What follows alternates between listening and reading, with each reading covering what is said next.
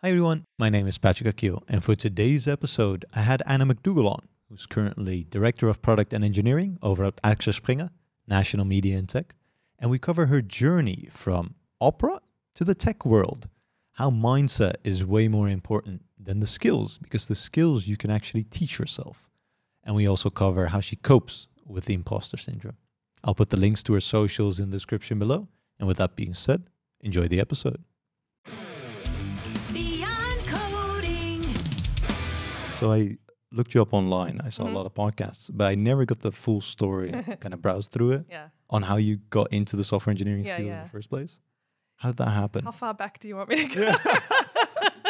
You can do your own spin on it. Yeah. Okay. Well, let's start at the beginning. When I was 8 years old, this was 1995 for those playing at home. My parents took me to a bookshop. Yeah. And I saw Learn HTML at Home. It was something like that. There's some book called that. And I was like, I want to do that. Okay.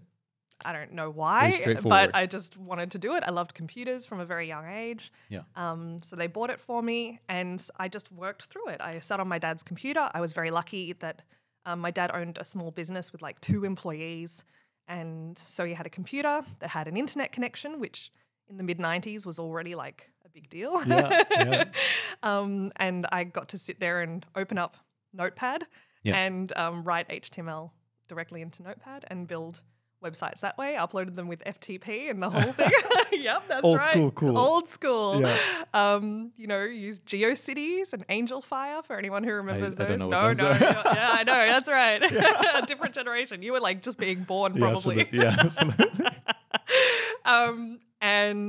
So that's kind of where it started. I kind of made a few little websites throughout my early teens. Yeah. I did a software design and development unit at high school. Okay.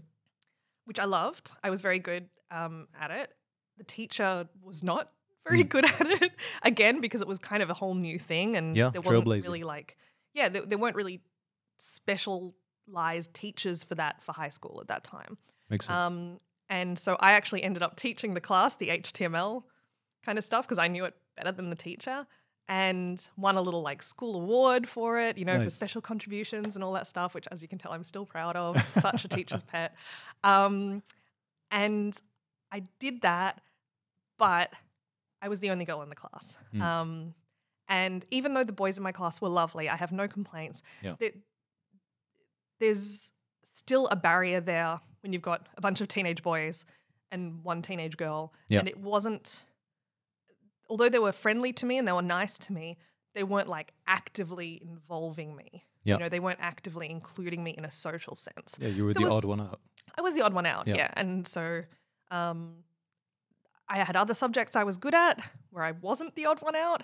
And so in the end, I ended up doing a really arts-heavy list of subjects for my high school exams. Yeah. So like drama, English, Japanese and history. Japanese even? Yeah. That's cool. Yeah, that's really it's cool. not uncommon in Australia actually to offer Japanese as well in high school. How's your Japanese?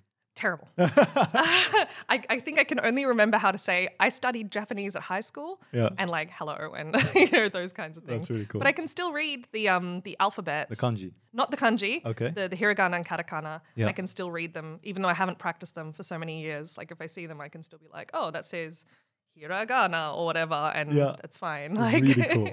Yeah. But yeah, so then I kind of completely left programming, websites, the whole thing behind. I did a degree in media and communications, so that's like journalism. I also majored in Spanish and did some time in Chile. Nice. And so kind of doing, journalism, radio, TV, this kind of stuff, production stuff. Yeah. And then after my degree, I thought, I'm not sure that I'm actually a very good journalistic writer, for one thing. And I found it very difficult to break into production in general. And so I decided to try for a whole bunch of other jobs. And the one I ended up landing in was kind of project management for conferences and for events. Yeah. So I did that for about 1.5 years before I then changed into digital marketing. And digital marketing I did for Opera Australia. So the company that runs all the operas in the Opera House, for example, in Sydney. Really cool. So I was doing their Facebook, Twitter, all that kind of stuff, the ads, but also the engagement, Yeah. special promotions, all that kind of thing. Everything digital. Yeah. And also from time to time updating their blog. And that included working with CSS for the first time. I'd never worked with CSS before because remember when I learned HTML, You didn't CSS have that. was not a thing. Yeah, exactly. So I got a little bit of exposure to it there. Yeah. But again, it was just like, oh, this is a nice, cool skill that I kind of still have from my teenage years. I still didn't think anything of it. Yeah. I then, as part of being in the Opera Australia environment, I was meeting a lot of singers. I was listening to a lot of opera. Yeah. And I remembered that I also enjoyed singing as a kid. And I thought, oh, maybe I'll just take some singing lessons and do that again as a little hobby. Yeah. And one of the opera singers was kind enough to agree to give me lessons. So I started doing these lessons every week on my lunch breaks. And very soon she said to me, look, I know you said you just wanted to do this as a hobby. I think you should try to go to the Conservatorium of Music. Okay. I think you could do this professionally. Yeah. Excuse me, I've got a little runny nose. When people say that to you, that means a lot usually when that happens to me. Yeah. Like when they actually believe in you that you Yeah. can do this kind of thing. Exactly. And it meant more as well because I wasn't looking for it. Yeah. I wasn't going to her like, so can I be a professional? So, Exactly. it was like it just came out of the blue and I was like, oh, that's nice to hear. Okay, yeah. Yeah. And I had always wanted to do that as well. So I said, okay, like, let's try. I then ended up changing teachers to one of the teachers at the conservatorium and she kind of got me ready for the auditions. And then I was rehearsing every single day, every single lunch break. So I was working full time still. Yeah. Every single lunch break would head up to the practice rooms, do my scales, do my arias, just trying to get ready for this audition. And as you can imagine, I got into the master's degree, therefore, at the Sydney Conservatorium of Music in opera performance.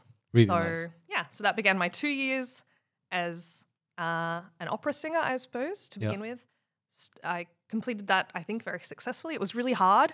I didn't know any music theory, for example, and most people who are doing a master's degree, as you can imagine, did a bachelor's degree in music. So they know all this music theory, they know music history. I came in basically being like, hey, I can sing really well and I can act. What do you think? Like, that's really cool, though. So I didn't have any theoretical grounding and it was very intimidating. I can imagine. It builds on top of that. Yeah, and because there was a standard that they expected that I wasn't aware of yet, and it was way beyond the standards that I had for myself. So I had to adapt, real quick. And there were a lot of tears, there was a lot of pain. I ended up paying for extra tutoring so I could try to kind of catch up. And by the end of it, I got to sing in the star role in the final performance of my master's degree, and I got hired by Opera Australia as a singer directly out of university. Performing Cinderella for school kids. Really nice, though. So I was Cinderella. That's really cool. And so later I moved to Germany then to kind of try to pursue it as a career. There aren't that many full-time singing jobs in Australia. In Australia, if you say I'm an opera singer, they say, oh, okay. And what do you really do? Oh, really? That's like a side gig. It's like, it's so not a career path for the majority of people. I think there are maybe 30 full-time singing jobs in all of Australia. Yeah. And in Germany, that's different? Yeah. In Germany, every theatre usually has a full-time chorus of between 35 and 60 people. Okay. So, like, basically one theatre in Germany has more full-time jobs than all of Australia. So the decision was pretty easy to come over. And luckily, my husband, who was my boyfriend at the time, also won an award, and he won a one-year contract at the same theatre where I had gotten hired. So we kind of got really lucky, just coincidentally, where we were able to work together there for 2 years, and then I worked an extra third year there. So this is coming back to programming in a second. I promise. It's a long story. So during that time, of course, we're living together, we're working together, things are going well. We decide to get married, and then I become pregnant and planned. And we're super excited. But of course, by this point, he's gotten a new job in Leipzig. I'm still living in Wiesbaden. Now, for anyone who doesn't know German geography, they're basically on opposite sides of the country. Really? So it was manageable but not great during the pregnancy. So basically I was living alone in an Airbnb while I was pregnant. And then eventually, of course, once my maternity leave kicked in, I handed in my notice and I went to Leipzig. So at this point, I'm heavily pregnant. I know I've got 1 year of leave ahead of me, and being an opera singer while he's also being a singer while having a newborn is extremely daunting, as in, to give you an idea, in the opera world, you receive your, well, at least I did, receive your schedule for the next week on the Thursday beforehand. Okay. So you can't plan anything. No. And it's just like that? It's always been just like that. And you're working nights, of course, a lot. You're working weekends, you're working holidays. So all the worst times for trying to find childcare, basically. Yeah. And so I was really thinking to myself, do I want to continue with opera after my maternity leave finishes, which would involve, of course, doing auditions all over again, probably wouldn't even get anything in Leipzig. So then how would that work?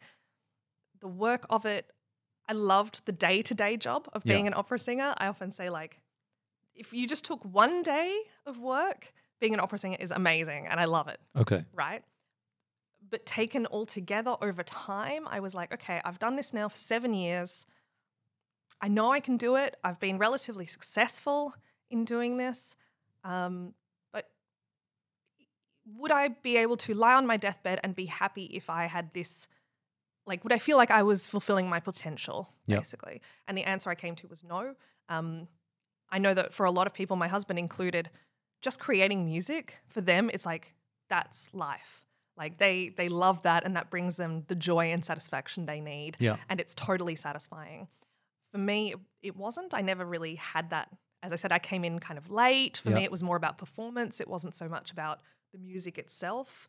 And so I also felt like there was an intellectual part of my brain that I wasn't using. I knew from the fulfilling. From the corporate stuff that I'd done before, this project management, marketing stuff. I knew that I was good in business. I knew that I was good with people and in the corporate world, so to speak. Yeah, it's a different ball game. Yeah. And I knew that I liked it. And I also loved logic puzzles and these kinds of things. And like that was fun. But then I kind of started thinking, well, hang on. Back when I was a kid, I did this HTML stuff and I really enjoyed that. Yeah. Maybe I should try it again or try something like JavaScript or Python, which I'd kind of heard of floating around. I'd had a software engineer for an ex-boyfriend, so he had kind of given me a very short introduction to JavaScript long, long ago. Okay.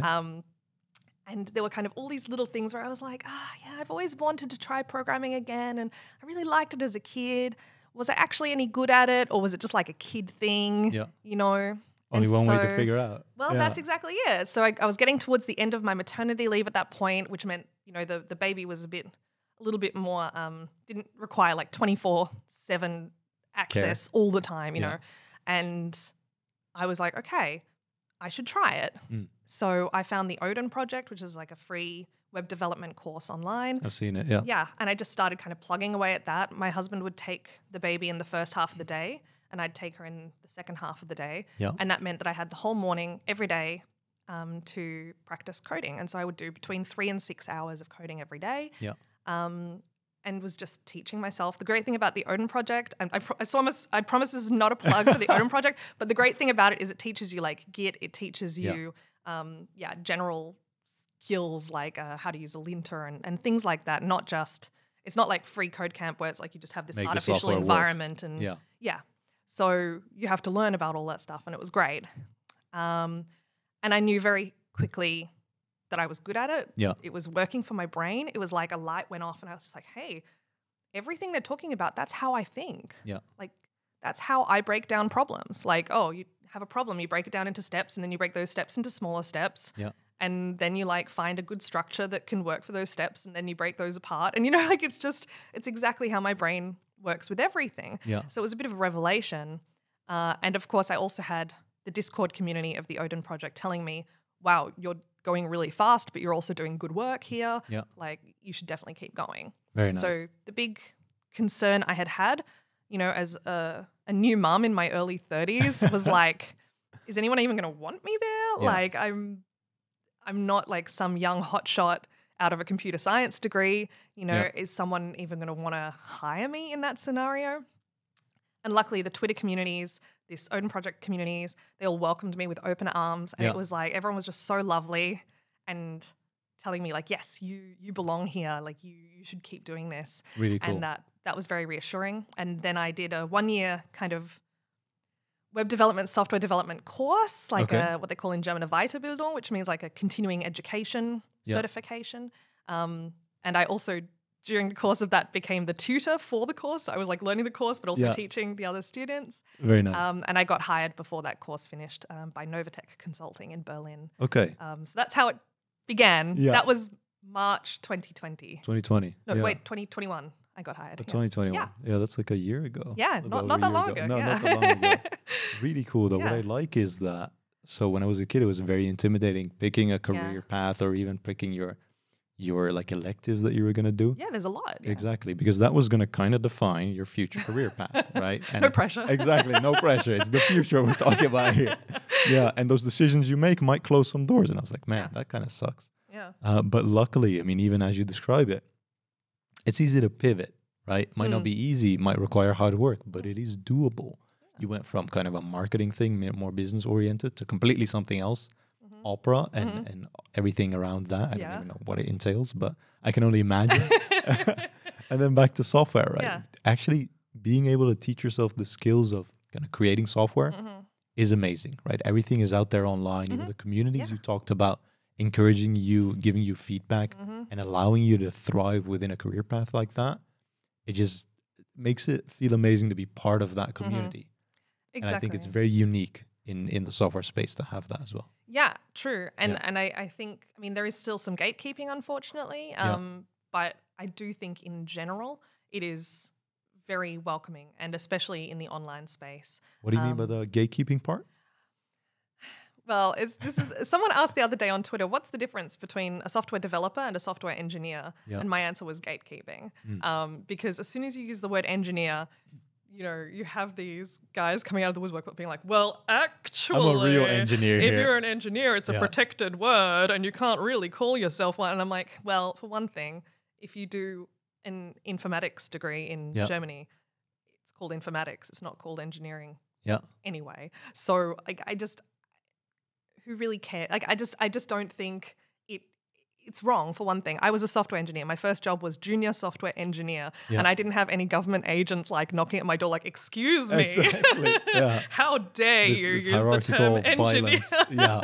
So I just think like, and the fact of the matter is that the way our world is right now, fewer girls and women in particular, but I mean, we could talk about lots of different historically excluded groups, but especially girls and women, we notice they're not coming through, you know, high school systems and into university systems. So if we are like saying, okay, a software engineer can only be someone with an engineering degree, well, like it or not, you are actively excluding anyone who has come through in a different path, and the people who come through in a different path are usually women. You know, and so it's kind of, like it or not, that's a form of gatekeeping as far as I'm concerned. Anyway. It feels kind of short-sighted in that way. If you don't look past what you're saying, you might not realize what you're actually doing in that way. Exactly. And I don't think there's a difference. They also say software developer or engineer or just regular developer.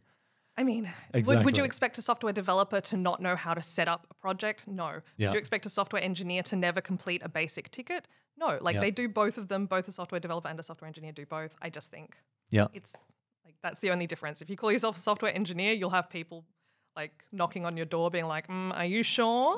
And if you call yourself a software developer, everyone will be like, okay, whatever. You know.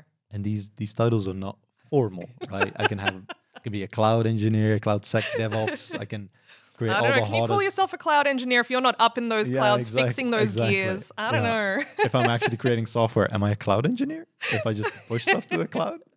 If I do some infrastructure? There's no rules. So I don't know why people create these kind of rules themselves and enforce them on other people. And I think the reason is that it's about protecting their own egos.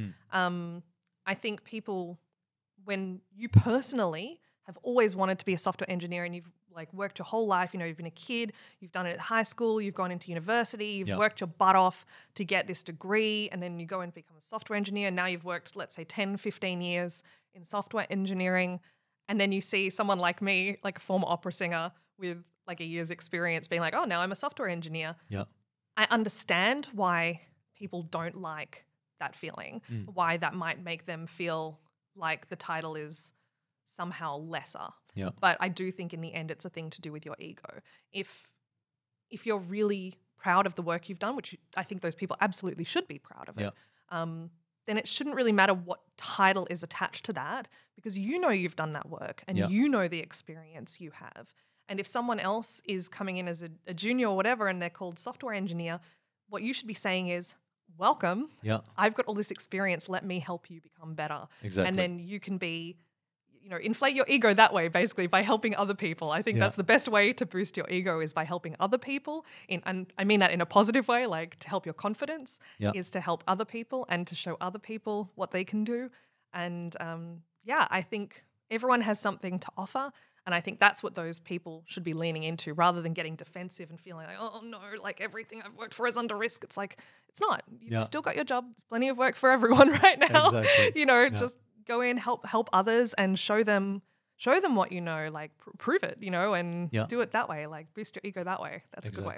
I think it's the same people that say this is weird, or that can't think further than just thinking it's right or wrong or black and white, right? Because experience is, I don't know if it's additive, but it kind of blends together, right? If we have the same experience, we're going to think the same and the solution is going to be the same. But if you and me are in a team, our experiences are different. I also don't have a traditional computer science degree. I came here throughout my own journey and my own path. But no one actually said to me, you're not a software engineer or software developer. We're all doing the same things. It doesn't matter at the end of the day. Yeah. If you're in a team, your experiences blend together, and together you figure out the solution. It can be more or less innovative based on the creativity within the team, but the more diverse, the more creative those solutions are, the better the end result gets because of it. Absolutely. And I think the other thing to remember there is, if you're creating, especially if you're creating software for everyone, an app that you expect to be used by many, many, many different people. Yeah. If you don't then have many, many different types of people helping you create that software, you're going to have gaps. You're going to exclude people. You're going to unintentionally exclude people. Yeah. You might have the best of intentions, but in the end you just don't have that experience. You just can't know what someone from a different group is going to want or need. Yeah. Just like how I as an atheist, I don't know what a Muslim person needs. I don't know what a Christian person needs. I don't have that experience. Yeah. As an Australian, I don't know what someone from Japan needs in an app. Or someone from Nigeria, they have that experience. So it's so important, if you are creating international apps or websites that are going to be accessed by many, many different people, and especially we can talk about Ally here, all kinds of things. This reaches into all different aspects. You need to therefore have a diverse group of people creating that product, be it in the product side or the engineering side or whatever. You just need to make sure that multiple eyes and ears are in there. Or fingers, touching the screen or whatever it is. But I completely it's super agree important. with that. And I remember an example of that I heard of was a new, I don't even necessarily call it an app, but like a feature in an airplane, where you would sit down and the screen in front of you would say like, oh, hi Anna, like welcome on board, or whatever. Now, as soon as this rolled out, the trans community was like, this is a problem, because a lot of them had dead names on their official certification or on their passports. So someone might come down, so for example, a trans woman, and she might sit down and then it would say, hi Adrian, welcome on board. And suddenly she's outed. Exactly. And that puts her, unfortunately, even today, in physical danger, because there are still people who will, beat people up for that. So, there are things like that where you think, oh, it's so, what's the word I'm looking for? Innocent, like just to welcome someone on board. But actually by flashing that name up so big, anyone who was involved in queer politics would be able to tell you that that's a bad idea. And it just comes through not having a diverse team involved in the process. I mean, if you're creating that, you would think it's obvious, right? Use the name that's on their birth certificate or whatever. And all of a sudden you have that on the back end of that happening. And I don't even know if those people that actually created the software will get to hear the end of it. We'll get to hear that, actually, this is the result of those choices, basically. Because unfortunately, sometimes we don't even know what our impact is, positive or negative, right? That's true. Which is a shame. Because I think if you would hear that, you would take that with you towards the future, right? That would be a new experience. Exactly. It's a learning experience. That's the thing. And that's what I think. I'm a believer in impact over intention. But I do think that if you are well-intentioned, then you should view the impact with a learning eye. You know, you should be saying, okay, I had the intention to do something positive. Yeah. It had a negative impact, rather than going defensive. Again, like before, rather than going defensive and saying, well, I didn't mean bad, so it's not bad. Like, you know, you should be like, okay, wasn't what I meant to do. I apologize. How can I learn from this? How can I do better next time? Yeah. And it's the same as the thing I say for imposter syndrome in tech. It's kind of like the same idea. You know, rather than going in and getting defensive about what you don't know, you have to really go in with a learning mindset and being like, okay, I don't know this thing. That feels bad. I accept that feels bad, but now I need to do something positive. Let's fix it. Yeah. Yeah, let's fix it. Like, let's ask people, let's do the Google searches, let's go to Twitter, whatever it is, but like, let's find the answers, and then that can be the solution to this bad feeling I have, rather than just going defensive. And it's a relief, right, that you're in a space and that you are allowed to make mistakes as long as you learn from them. Yes. You're not expected to know everything. Yes. You are allowed to learn what you don't know. Yeah. It just makes it more comfortable to be in this and to be unaware of the things that you don't know. Absolutely. Because it's a learning journey. So is life, right? As a kid, you don't know the world. So you pick up things, you put stuff in your mouth and you're like, oh, this is not really edible. And you put it back as a baby. And you continue on, right? That's how you learn. You try things out. So even as an adult, that we kind of oppose people to learn things and we expect people to know what they should know rather than what they know and expect them to learn, right? Be that sponge and absorb knowledge. I think it's weird, but I do see it shifting towards more openness, making people more comfortable in the role that they have and allowing them to grow. Yeah, absolutely. And, you know, I mentioned before when I came into this opera degree that I didn't know anything, you know, about music theory. And people often ask me if I experience imposter syndrome in tech, you know, being ostensibly an imposter. But I don't, actually. It's not something I've had the unfortunate experience the unfortunate luck to experience. You know what I mean?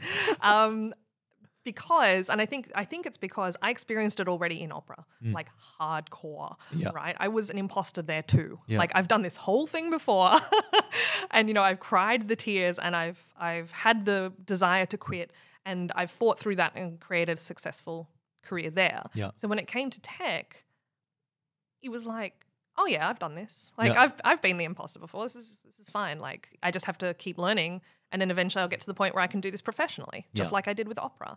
And no offense to programmers anywhere, but opera is harder than programming.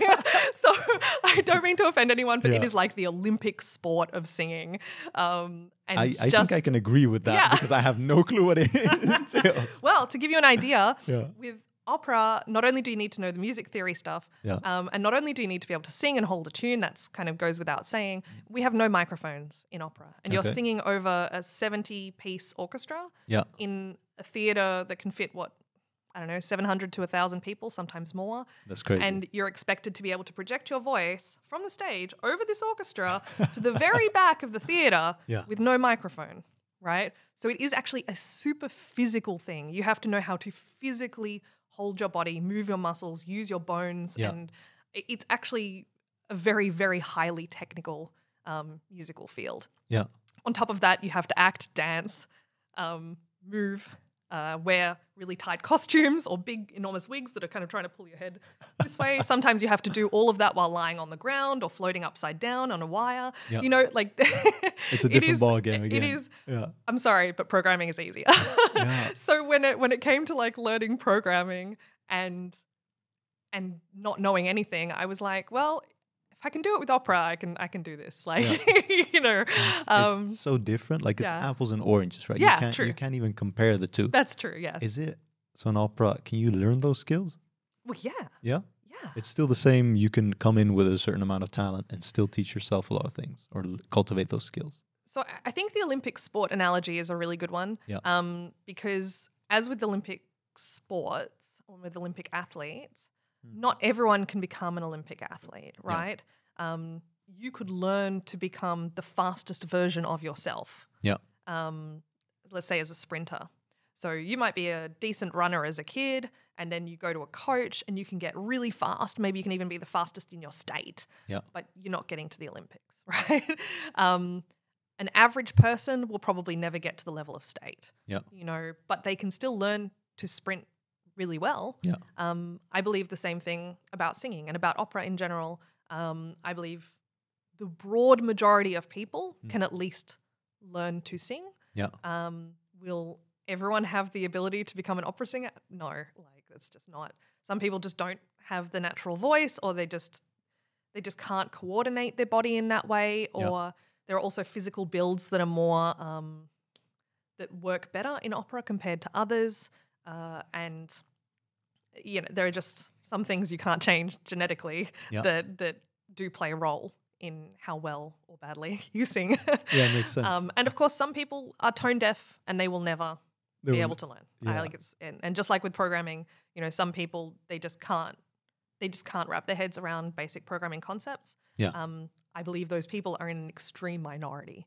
I believe almost everyone could learn basic programming skills. I was going to ask that, because you do think that people can teach themselves in a more general sense, of course, to program more easily than they would, for example, go to the opera and perform. Yes, I would say that. Yeah.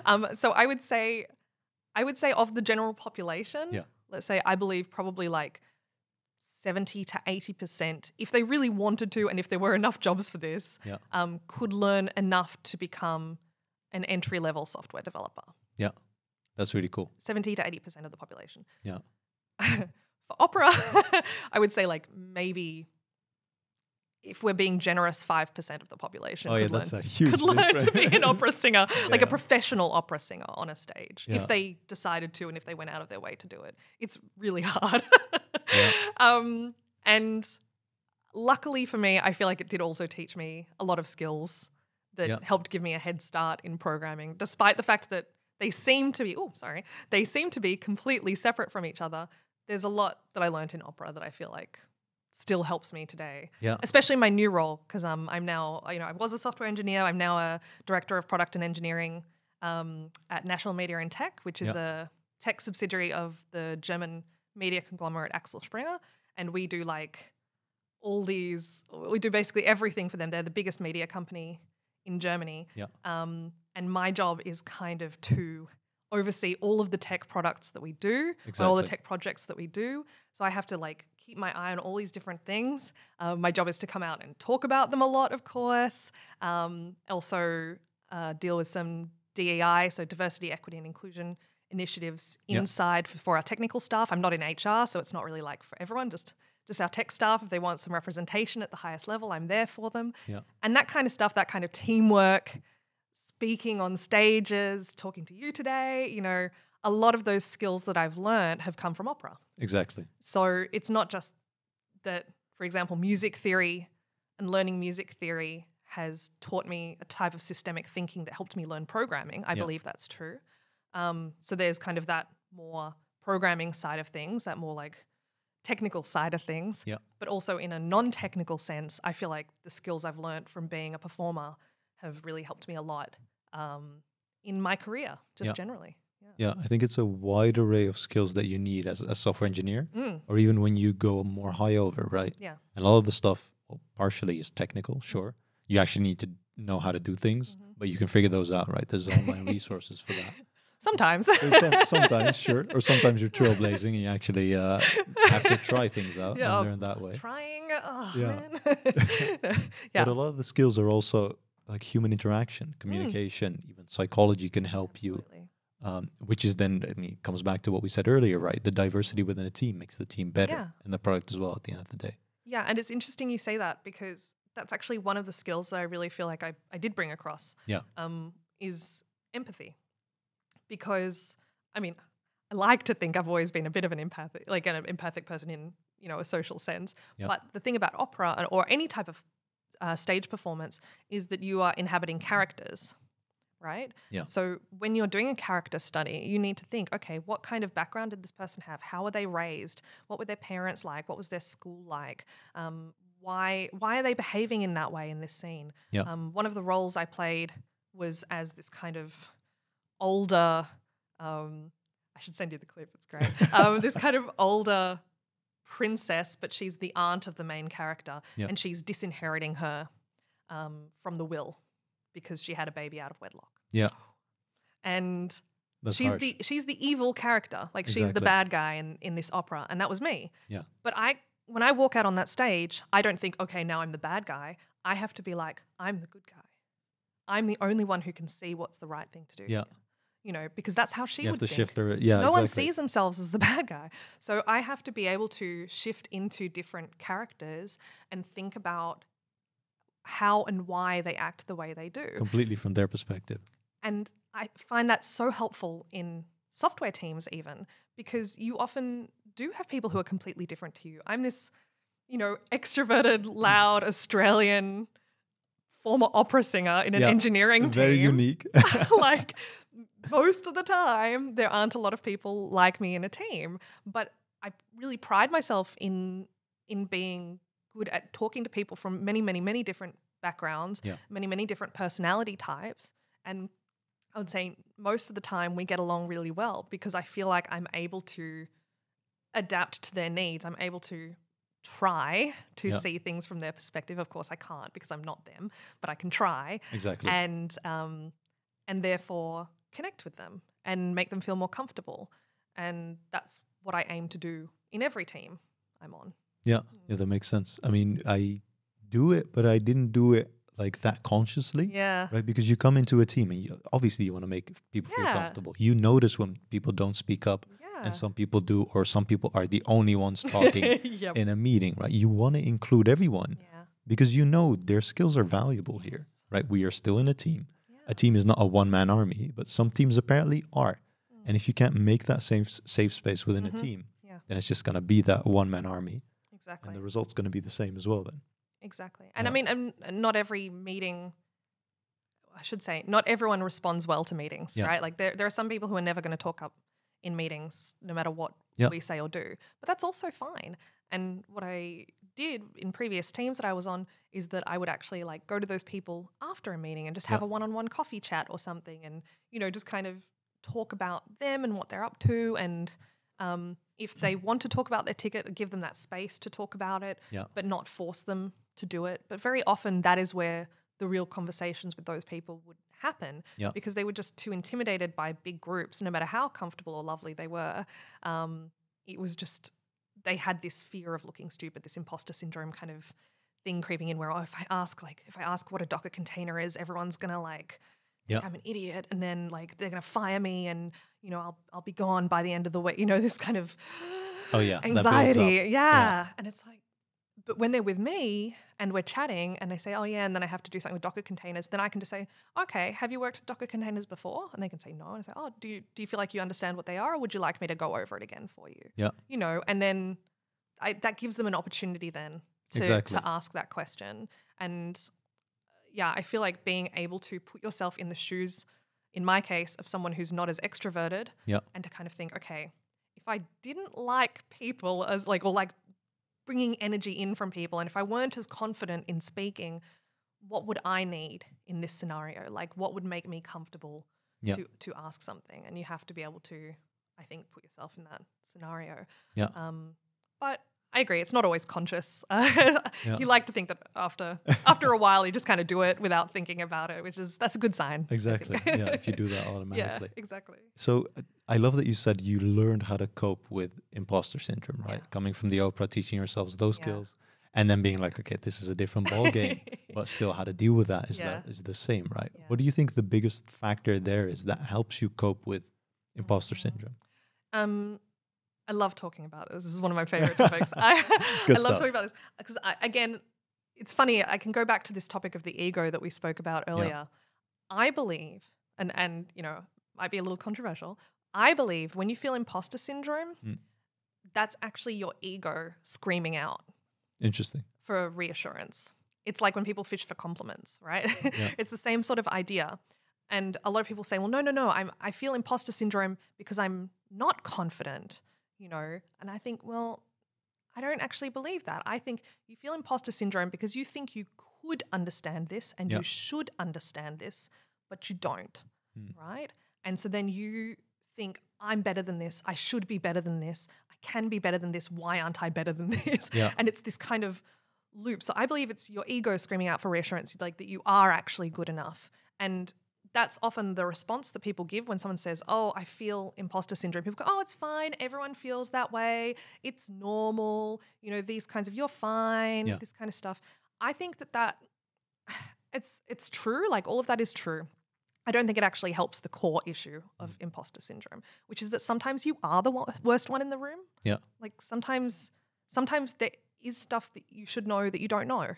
Like, and I don't think there's anything wrong with just saying that, with being upfront about it. I'm a very blunt person in my life, and I feel like it's important sometimes to be upfront with the truth. Okay? Sometimes you are the worst one in the room. Yeah. Okay. So what? It happens. So what? Yeah. But also, this means, okay, let's say we've got 6 people around this table and I'm the worst one in the room. Okay, what do I have? I have an opportunity to learn from 5 people who know more about this subject than me. Yeah. That's amazing. That's great. Yeah. Why would I be upset about that?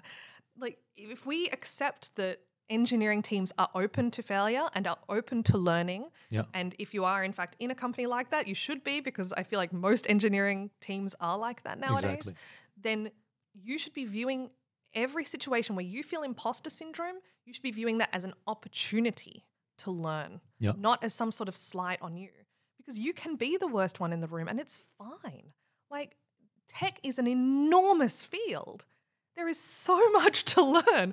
No one at that table knows everything. Yeah. Everyone needs to interrogate other people about what they know in order to learn the basics of any field of tech. Exactly. Because like you could have the best back-end engineer in the world. You say to them, make a React app, and they will stare at you completely blankly. You know, like they have no idea. Let's Google this. Exactly. So to me, when someone says, oh, I'm feeling imposter syndrome, that says to me that they are approaching these situations with a I need to prove myself mentality. Okay. So they might feel that they need to prove themselves to others. They might feel that they need to prove themselves to themselves or to some hypothetical terrible parent or something like that, someone that they feel like, oh, I'm going to show you, you know, but this proving yourself mentality is, to me, toxic, absolutely toxic. If you go in being like, I need to prove myself, then you're going to put on a front. You're going to be like, I'm great, I'm really good, look everyone, look how good I am, I know things, I definitely know things. Like you're not going to be like, oh, okay, I've never heard of a Docker container before, what's that? Yeah. You know, and so for me, the switch that is needed is from a proving yourself mentality into a learning opportunity mentality, viewing this as an opportunity to learn, as an opportunity to grow, and seeing that as a positive thing. So I've said before, I don't really suffer from imposter syndrome. I don't. Yeah. But I do sometimes feel twinges of it, like where I'm like, oh, hang on, everyone's talking about, I don't know, Terraform, and I've never even seen it before. Like, I don't know what I'm doing, you know. And in those situations, I try to just catch myself and I think, okay, so you don't know about Terraform. Like, no one's ever asked you to know about Terraform before. Yeah. So ask someone, like, learn. And then the next time Terraform comes up in conversation, you'll know what to do, or you'll know at least the basics of what everyone's talking about. Yeah. You know, so I think that approach, that being open, is really important. I think it's especially important for senior engineers because I think the higher you get in rank, so to speak, the more pressure you feel to know everything or to be an expert. The expectation is higher, yeah. But again, tech is a huge field. There are always going to be gaps in people's knowledge. Yeah. And the reason I say especially seniors is because seniors are in the unique position of being a role model for a lot of other engineers. Exactly. And if they can very, very openly say, oh, wow, I've never worked with that technology before. I'm feeling a bit of imposter syndrome right now. George, can you help me understand this? Yeah. You know, saying it openly, I'm feeling imposter syndrome. I don't know about this topic. Can you teach me more? If you can do those 3 things as a senior engineer in a team, that's not only helping you as an individual, it's helping the whole team see, oh, this is a safe space to know nothing. That's a great example, yeah. And we need that. Exactly. Like, everyone needs that. Yeah, I've never heard it be kind of matched towards ego, I guess. No, I know. I know I've had it, right? I've come from more of an operational background, and then I got very frustrated because I would know how to fix things, but I wasn't responsible for that, or I couldn't even do it. So then I moved to more of the engineering side, and actually I had nothing to start off of. Sure, university knowledge, made a website here and there, but whatever. It wasn't an organizational setting. Do you know Git? Not really. Okay, let's start with that. And let's make these changes here. Okay, we're going quite fast. Okay. And pull request. And okay, I was pretty proud of that. And then I got like 40 remarks. And I'm like, okay, these people know their stuff. So that's how it kind of snowballs, right? Yeah. And it's always there. You're always like, okay, there's stuff I don't know. But I always saw myself as kind of a wild card. I was like, it's pretty obvious that I don't know stuff. So should I be ashamed of it? Not really. I should learn from this, right? Exactly. All these opportunities, all these people are here. And they know a lot of stuff that I don't. But if I really want to do this, I need to be that sponge to absorb knowledge. It didn't make it go away, that imposter syndrome. Like, it was always there. Yeah. It sometimes still pops up exactly as you say it.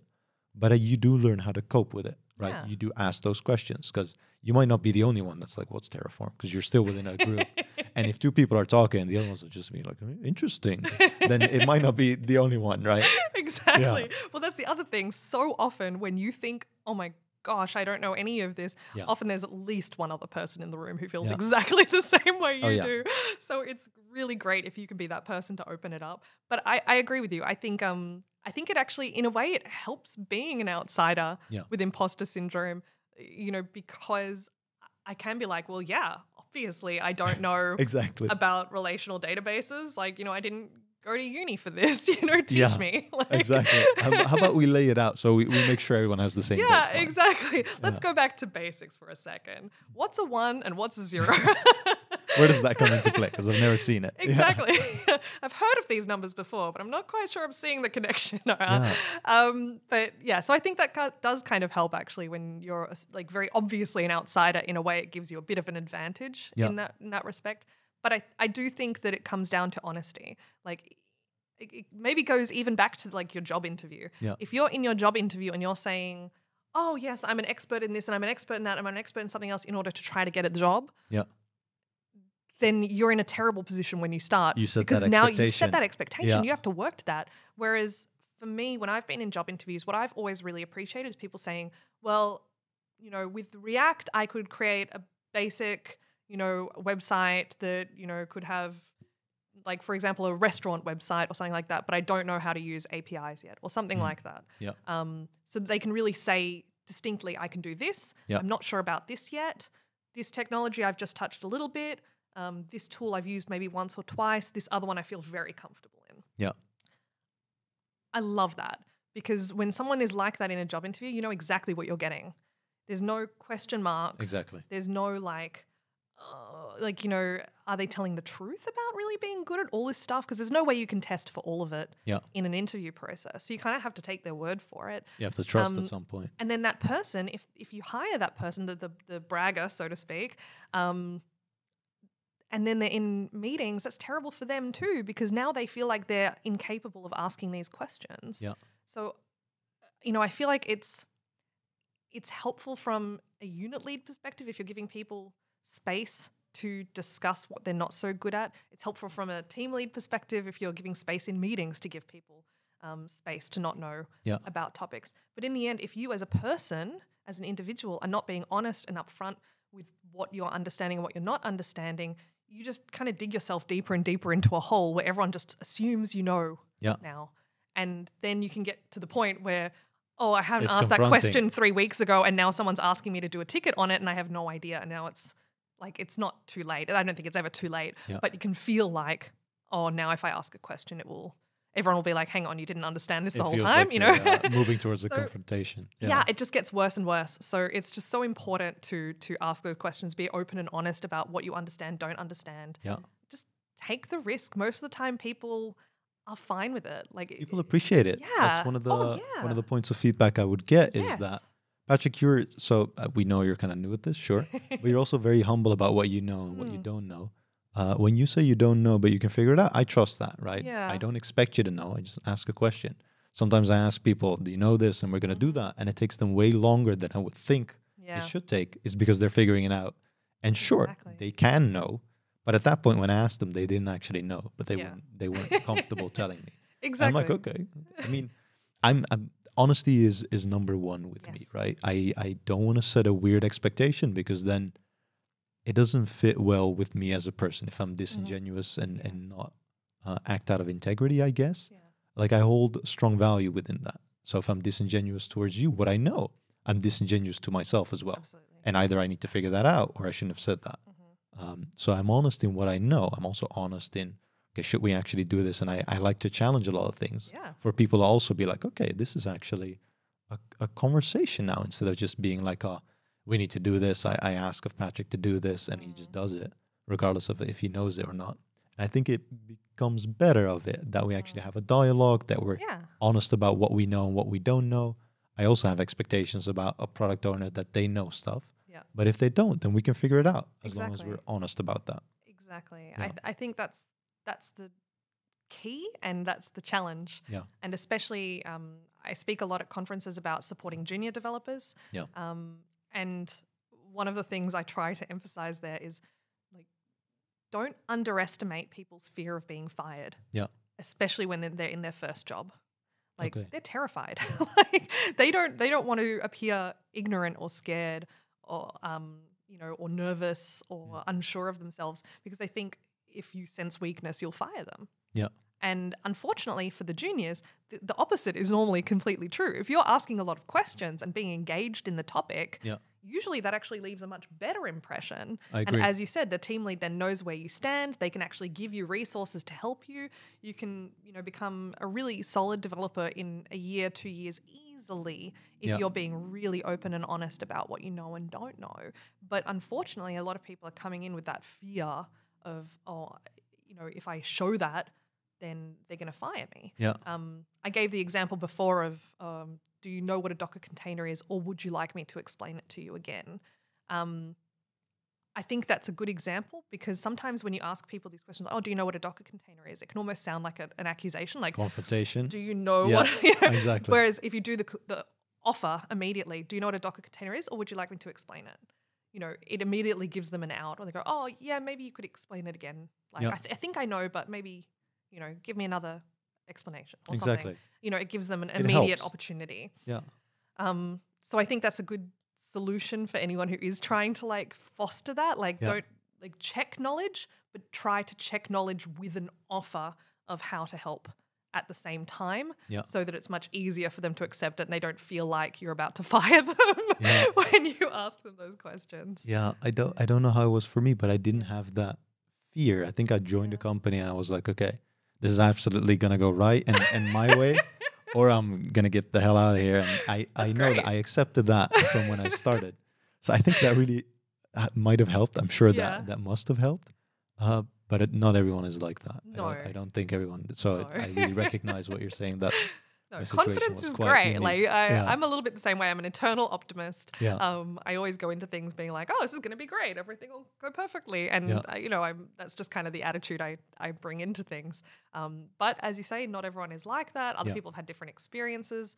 Some people have had, especially career changes. They've come from things like areas like hospitality, where they are sometimes treated like absolute crap by their bosses. They're not used to team environments where people are actually supportive and actually want you to ask questions and engage with that meaningfully.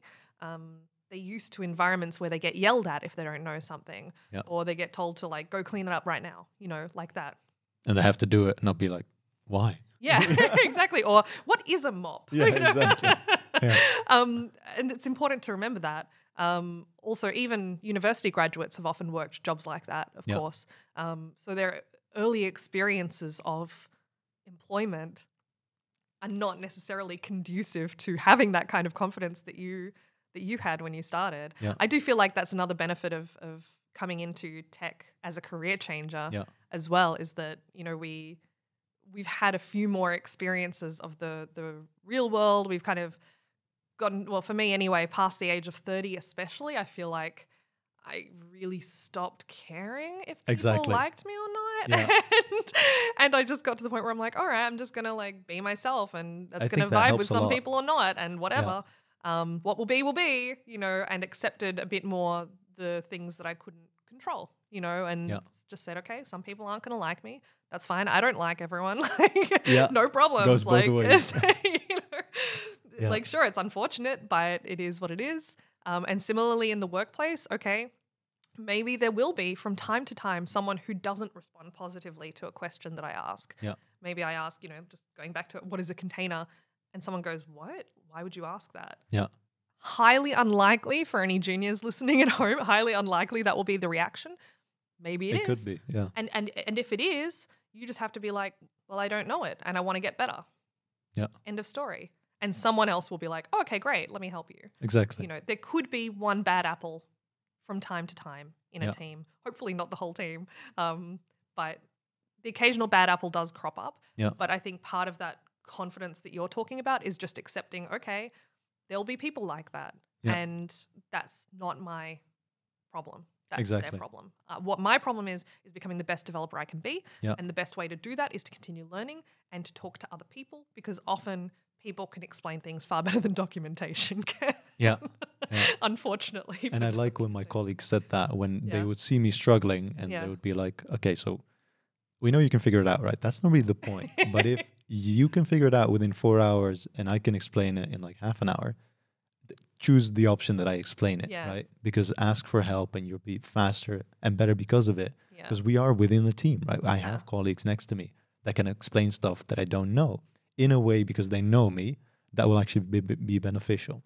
And sure, everyone can figure everything out because a lot of stuff is online. Yeah. It's just going to vary in time. Yeah. And if it takes too much And effort, time, yeah. ask for help. Exactly. Yeah. Exactly.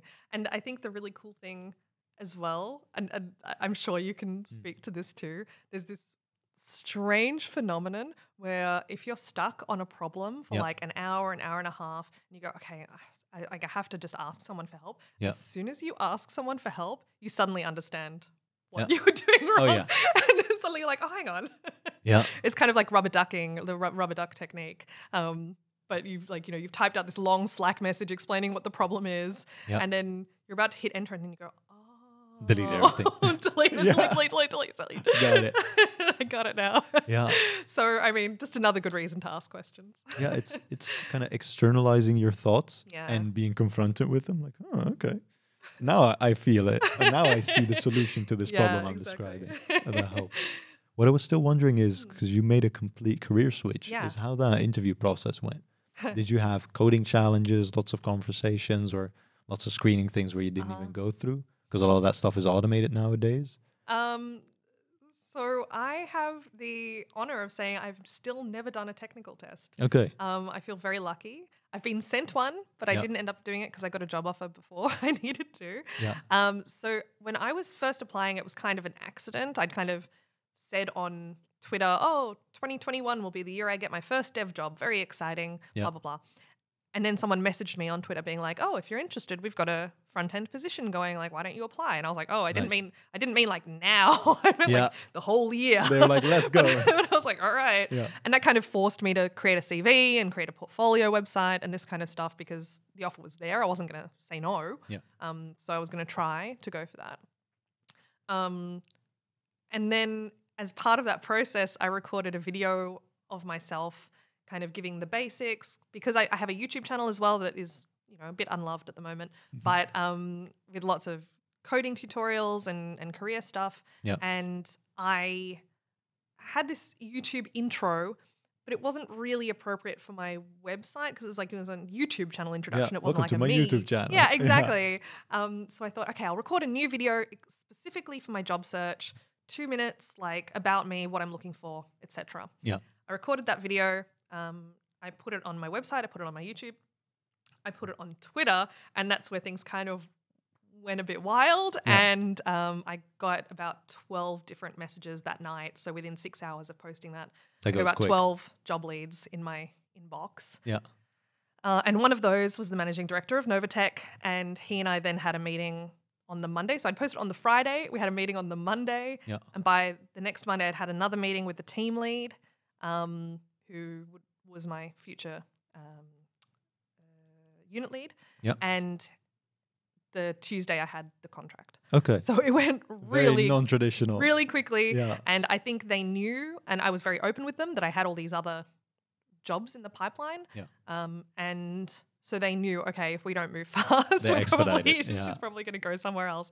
So they managed to kind of bypass the technical test in that specific situation. And then, of course, when I was interviewing for my current position, it's an upper management role, so the technical test wasn't required. They kind of just took my word for it when I explained what I could and couldn't do with programming, because although I will still be doing programming as part of my role, it will be more like 20 to 30% of my role rather than 80 or 90%. Yeah.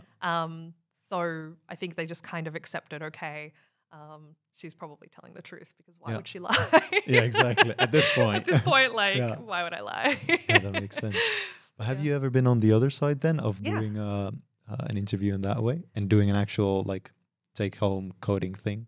So or not really? Not a take-home. Yeah. No. I've been in a technical interview before as an interviewer. Yeah. That was a live one. So what we would do is we'd actually give them an existing practice code base, and we'd give them a UML diagram of like the relationship between the data that they would be working with, and then they had to, use Git to clone it onto their machine, and then they had to run the tests, and there would be 5 failing tests, and then they would have to fix them. Okay. And that was the test. It was designed to go for, I think, an hour and a half in total. Of course, it was assumed that not every bug would necessarily be fixed. Yeah. It was more about seeing how they communicate, how they think about problems. Yeah. As I say, we haven't mentioned my book yet, but in one of the things I really focus on in my book about technical tests, because I've spoken to a lot of people about them, of course, is that very often that's what they're really testing. Yeah. They're not necessarily testing if you have all these algorithms memorized. Some places are, but most of the time what they want to know is, could I work with this person? Yeah. Like, do they know enough to be useful, firstly? Like in terms of how they approach problems, how they get answers. So for example, I know that my current company allows people to use Google or whatever to look up their answers. It's completely like a normal developer environment. How do people go about finding solutions? How do they think about problems? And if we give them like 3 tasks, how do they prioritize those tasks? Because usually a technical test is not designed to actually be finished in that time. Exactly. And often what they want to see is what feature you choose or what test, what whatever is your approach? Yeah, what's your approach and why? Can you explain it? And also when you're doing the test, to kind of talk through what you're thinking as well. I think that's a real skill that people, anyone who's looking for a job, be it junior or senior or any level, should practice before they start the interview process, is actually coding while explaining what you're doing. Imagine that you're in a pair programming session, and you have to narrate what you're thinking and what you're doing and why, because that takes practice, of course. It's a form of multitasking, and it's hard. You know?